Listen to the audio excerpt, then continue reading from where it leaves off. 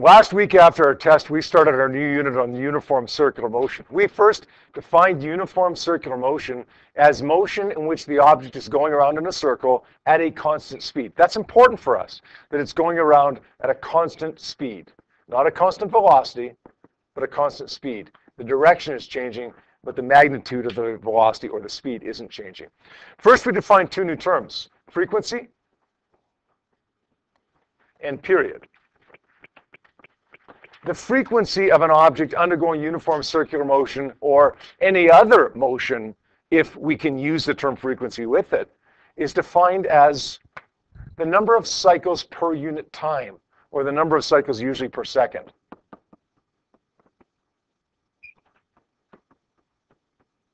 Now, in the context of circular motion, one cycle would be a revolution. So when we talk about the number of cycles per unit time, it would be the number of revolutions per unit time. We could write that as an equation as saying F is equal to the number of cycles or the number of revolutions divided by the time.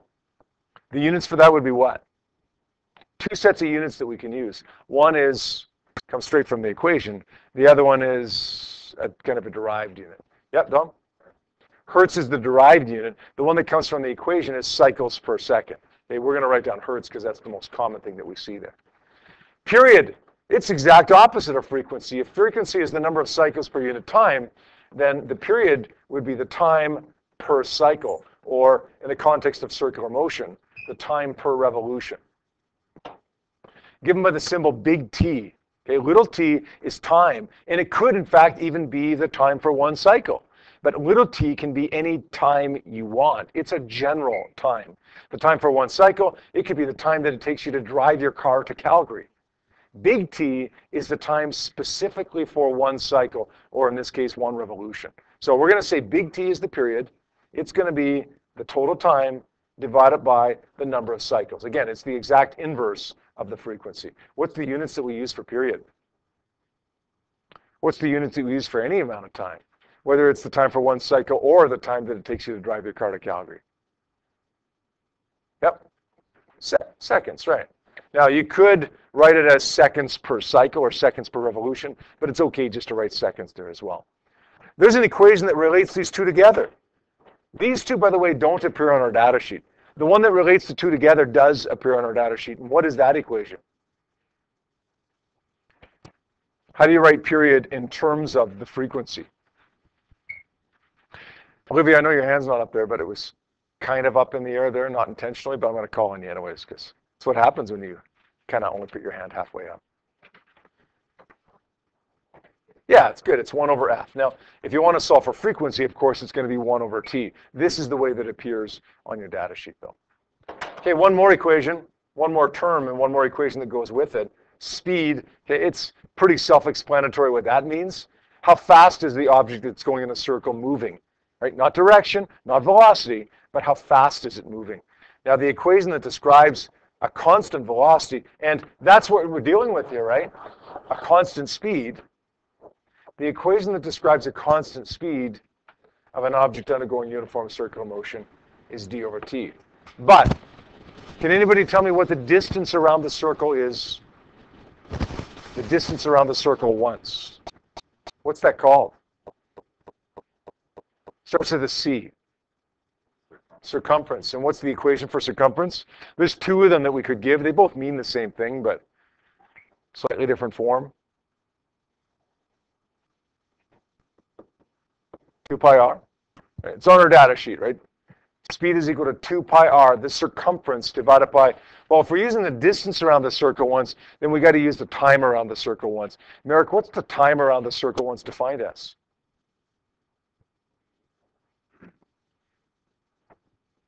Anyone else? Anyone help him out there? Yeah, Hugh? The period. So we're going to say, well, speed is d over t, but speed is also the circumference divided by the period, 2 pi r over t.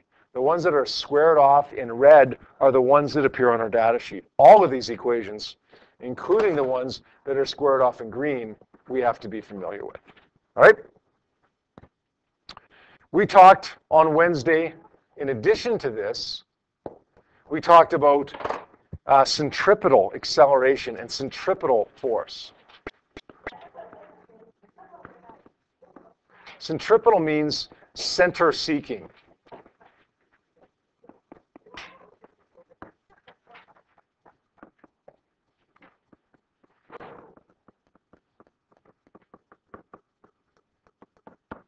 The centripetal acceleration is the acceleration of an object undergoing uniform circular motion that points toward the center of the circle. And centripetal force is the force that points toward the center of the circle.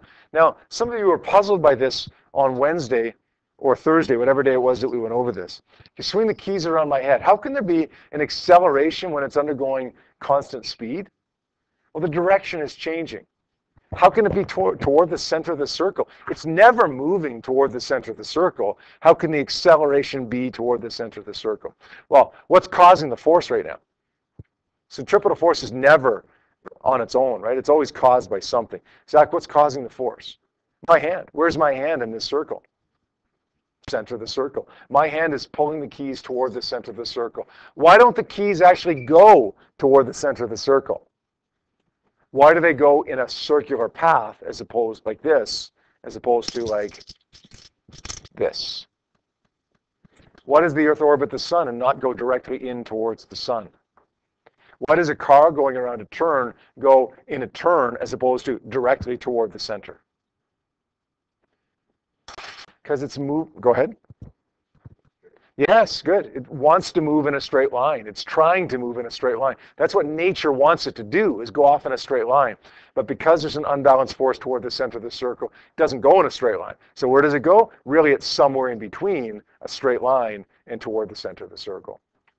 Okay, there is a centripetal force. There is a centripetal acceleration. Even though it doesn't go toward the center, the force and the acceleration both are toward the center. Now, technically, the equation that describes acceleration that we learned on the first day of class, or the second or third day of class, is valid here, as is the equation for force, m times a. The problem with using either one of these is that the direction changes, and how do we quantify that if the direction changes? It's pretty tough. So what we're going to do is tend not to use these two equations, but rather we're going to use an equation that's specific to centripetal acceleration. A is equal to v squared over r. Now, what do those two vertical lines mean? Tell me what those two vertical lines mean.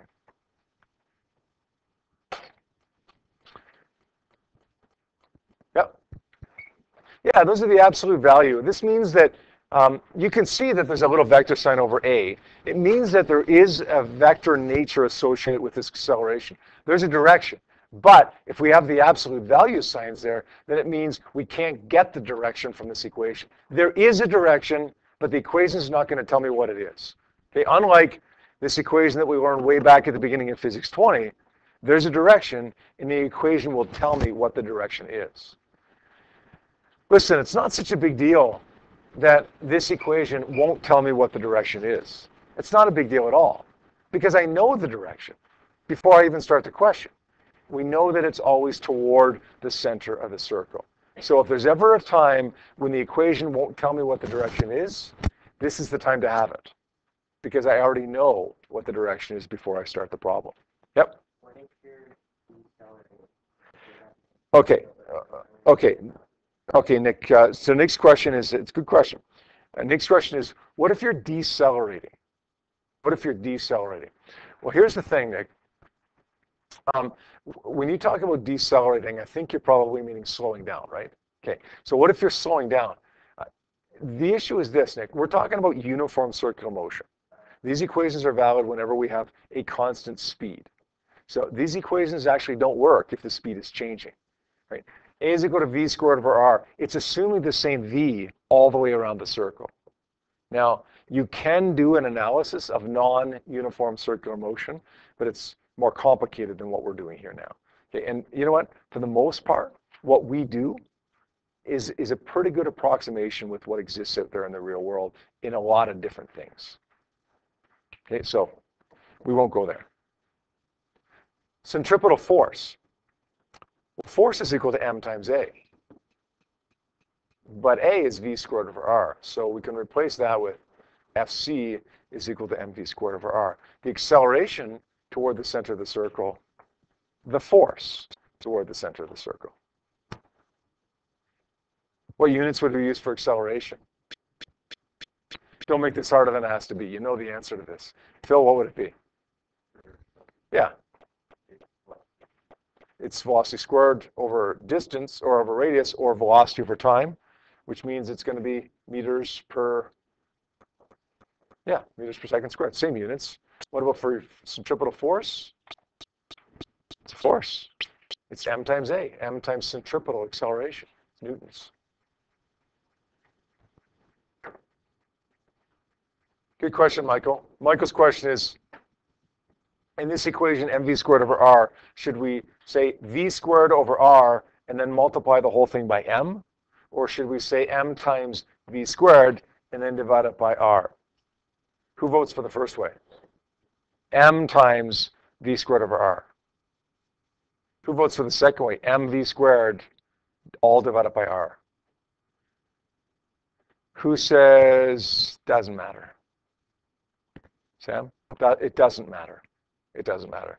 So try it sometime. Try it. If you have a question involving this, try this and then divide it by r. Try this and then multiply it by m. It's the exact same thing.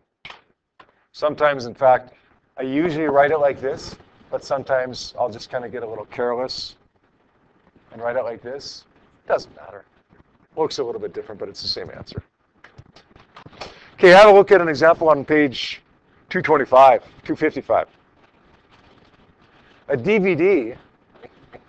Boy, this book isn't that old, like 6 or 7 years old, and it's already obsolete, eh? Nobody watches DVDs anymore. A DVD has a diameter of 12 centimeters in a rotational period of 0.1 seconds. What's the centripetal acceleration at the outer edge of the disk? How quickly is the velocity changing at the outer edge of the disk? Not how quickly is the speed changing. Nick, remember we said it's constant speed, right? Okay, how quickly is the velocity changing? How quickly is the direction changing? Okay, we got a diameter here of 12 centimeters. I want to convert that right away, actually, to radius. I'm going to get 0.0600 meters. I don't like meters, I don't like centimeters, and I don't like diameter. So let's get into meters and radius. What's that 0.100? What's the 0.100? Time? Frequency? What is that? Yeah, right. It's the period. It's big T, right? The time that it takes for one complete revolution. So a DVD spins around 10 times in 1 second. What's the acceleration at the outer edge of the disk? The centripetal acceleration is the unknown. So we're going to say A is equal to v squared over r. And v, we don't know what v is, but we can find it. We did this the other day, right? Reviewed it here a minute ago. Q times pi times 0.600 divided by the period of 0.100. I get a speed here of 37.699 meters per second. Is that right? Sorry, that should be 0.06. Thank you. Thank you, Grace. 0.060, which makes it 3.7699, right? Seems a little bit better. 37 meters per second would be seems a little bit fast for that. All right, there's the speed. Good. 3.7699 squared divided by 0.0600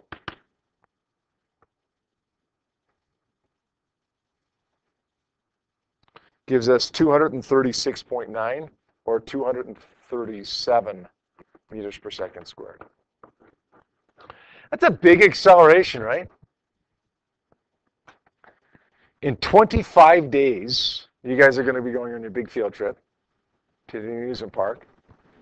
You're going to be given a data booklet for 7 different assignments. You're going to have to complete the data collection for all 7 assignments. And then when you come home, you're going to be given an analysis booklet where you're going to be given questions that you're going to use that data for in order to solve. This question will appear a number of times throughout the 7 experiments. calculate the G's, G-force. Now, there's a couple ways that you can do that. One is to take the normal force and divide it by the force of gravity. That'll give you the number of G's. The other way is to take the acceleration and divide it by 9.81. If we do that in this case, we end up getting about 24. So a bug on the edge of this DVD that's stuck to the DVD somehow and isn't allowed to fly off, this bug would experience 24 Gs. This bug would feel, on the outer edge of this DVD, 24 times heavier than he actually is. Okay, you will, at the amusement park, in a couple of different situations, feel approximately 4 times heavier than you really are, and you're going to notice that. You're going to feel really, really heavy in that situation. Okay, this is 24. Okay, this is enough. If you were the person on the outside there, that's enough to make you pass out. And if you're going to sustain it for any length of time at all, it's enough to probably make you die. 24 Gs. All right. With that pleasant news, let's have a look at 3 questions that go along with that on page 255 and see what you can do with those. Please. All right, let's take a look at number 3. It says, a helicopter blade that has a diameter of 14 meters and a centripetal acceleration of 2,527 meters per second squared. Talk about the number of Gs, the number of G-forces, right? This would be about 250 Gs. Something on the end of this helicopter blade would feel 250 times heavier than it really is. You can understand engineering issues of this now, right? This helicopter blade has to be incredibly strong. If the metal on the end of this helicopter blade weighs 1 kilogram, then it's going to have the apparent weight. It's going to feel 25 or 250 times heavier than that. So it's going to have the stress on the rest of the helicopter blade of 250 kilograms for every kilogram of real mass. So you can see how, again, engineering-wise, this has to be built to be able to hold that, so the blade literally doesn't fall apart because of the extreme forces involved there. All right. We want to know the period of the helicopter blade, how long it takes to go around the circle one time. So let's give it a whirl here. We've got a diameter of 14 meters in the question number 3. Let's make that a radius of 7.00 meters. We've got an acceleration of 2,527 meters per second squared.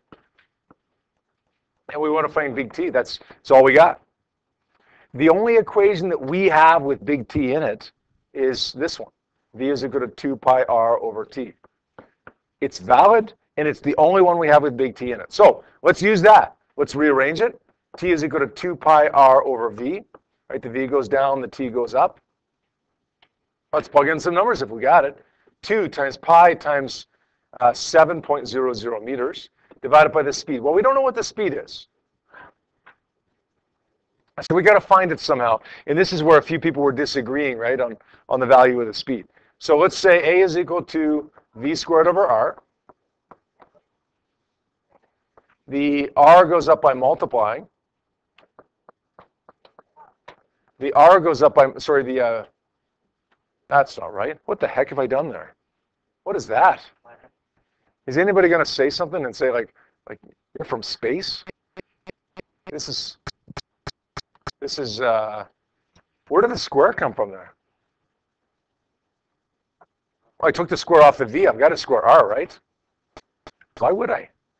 The R goes up by multiplying, and then I got to square root that to get V. So it becomes the square root of 2,527 times 7.0.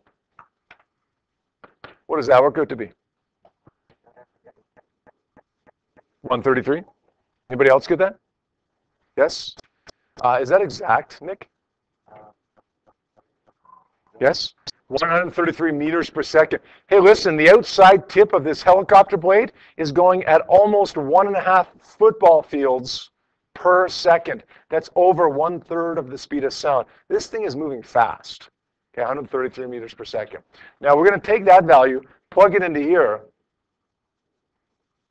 and when we do, I think, if I remember right, we got 0.1. 0.33? Okay, I'm thinking of another question. 0.33, and we should go to 3 digits, right? 0.331 means it takes, for something that's 14 meters long, it takes 1/3 of a second to go all the way around once. Make sense? Now, those of you who are disagreeing on something with this, is it resolved? Is our issue resolved, Jonathan? Yeah. Were you right? Kind of makes you feel good, doesn't it? All right, let's take a look at another question here. This one says, determine the magnitude of the centripetal force, this time exerted by the rim of a dragster's wheel on a 4,500 kilogram tire. Tire is this radius, and it's rotating with this speed. So we're going to say M is 45.0 kilograms. We're going to say V is 30.0 meters per second, which, I mean, think about that. 30 meters per second, that's actually pretty slow for a dragster, right? That's like 110 kilometers per hour. It's normally going to be going faster than that. We got a radius here of 0.480 meters. And we want to find the centripetal force. We're going to say that F is equal to mv squared over r. If we don't know what V is, then let's get it using 2 pi r over t. But we got it here. We got it this time, so let's plug our numbers in and see what we get. 45 times 30 squared divided by, look, who was it that asked me whether it was Michael? I think it was, wasn't it? Okay, I just did this not on purpose, not to make a point. It's just one of those things that happened, right?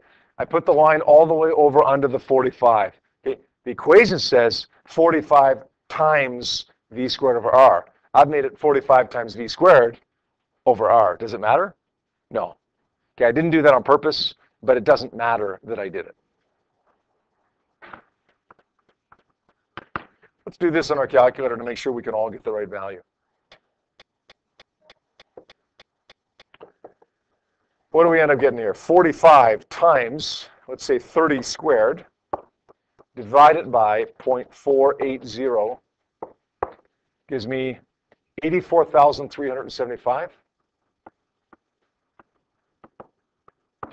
which we're going to round to 3 digits, 8.44 times 10 to the 4 newtons. Talk about the engineering in a helicopter blade. You know, how strong this helicopter blade must be in order to spin around and not disintegrate into a million pieces, because the amount of G's experienced on the outside of the helicopter blades is about 250 times heavier than it really is. Even this on a tire, even the engineering involved in making a tire, designing a tire. Okay, the outside of this tire experiences a force of 84,000 newtons as it's going down the road at 30 meters per second. That's a lot of force. This tire has to be able to withstand 84,000 newtons, even if it's just going the speed limit. You never know. You buy tires, they're rated for a certain speed. You can buy tires that are rated for higher speeds and tires that aren't rated for higher speeds. Do you ever kind of think in the back of your mind, like, I wonder if there's really a difference? There is. You pay more for tires rated at a higher speed because they need to be stronger, because they're going to experience more force. Right? That's why you shouldn't go too fast. Well, it's one of the reasons why you shouldn't go too fast on your stock tires, is because the tires can't stand it. All right, let's try these 2 questions, please, that go along with that. Let's try one more example here now. 5.5 on 259, it says, determine the maximum speed at which a 1,500 kilogram car can round a curve that has a radius of 40 meters. Here's the coefficient of static friction between the tires and the road. This is an engineering problem if I ever saw one, right? You're designing a highway. You've built the highway. And then you're trying to decide, hey, what should we make the speed limit? What do? Do you get a bunch of guys just going really, really fast around the turn and saying, I think we should lower it? Or do you actually calculate what the speed limit should be? Let's calculate what the speed limit should be here. Okay, we want to know sorry, we know the mass of the car is 1,500 kilograms. Although, hey, cars can be different masses, right? Is this a safe assumption to make? Oh, maybe that's the average mass of a car. But what about if you're dealing with a smart car that's a lot lighter, or a semi-truck that's a lot heavier? We'll see in a second. Okay, we'll see in a second. There's a radius on this highway of 40 meters, and there's a coefficient of friction of 0.60. What's the speed that you can travel? Now, we know that F is equal to mv squared over r. That's definitely valid here. The object's going in a circle. Centripetal force applies here. But we don't have enough information to use this. Okay, we're looking for V. Okay, great. We know what m is, we know what r is, but we also don't know what F is. Two unknowns in one equation. Not helpful. Let's do this. Let's set FC equal to FF. Why did I do that? Why is the centripetal force equal, the same value as the friction force? Remember what we said a little while ago? Centripetal force is not fundamental. Sam? No. It's moving at a constant speed, not velocity. It is accelerating toward the center of the circle. Centripetal force is caused by friction. If it's caused by friction, then it's equal to friction. Okay, if you don't have friction, this car isn't going in a circle. Let's say the centripetal force that's caused by friction is equal to the force of friction. Well, let's simplify this a little bit. Would you look at this? Normal force is m times g. Look, mass cancels. Hey, what did I ask you just a minute ago? The mass of the car? What do we know about the mass of the car now? Sorry? It doesn't matter what the mass of the car is. So you're the engineer designing this highway, you're trying to determine what the speed limit should be. It doesn't matter how heavy the car is. The speed limit for every car going around that turn should be the same. You don't see speed limits on the highway for different cars, right? Small cars go this speed, big cars go this speed. It's the same. I take the r up by multiplying. V squared is equal to mu times g times r. V is equal to the square root of mu times g times r, which is the square root of 0.60 times 9.81 times 40. Square root that. It's actually, rounding this to 2 digits, we should get 15 meters per second. You know, you're designing this highway, it might make sense actually to do it the other way around. Instead of building the highway and then calculating what the speed limit should be, maybe you set what you want the speed limit to be, and then design how big the radius should be in response to that. Does that make sense? So you plan the highway around how fast you want to go, as opposed to planning how fast you have to go around the highway. The reality is, probably goes both ways sometimes. Sometimes it's, which came first, the chicken or the egg? Probably sometimes it's the highway, then let's see what the speed should be. Sometimes it's, let's design the highway around the speed. Let's try those 3 questions that go along with that.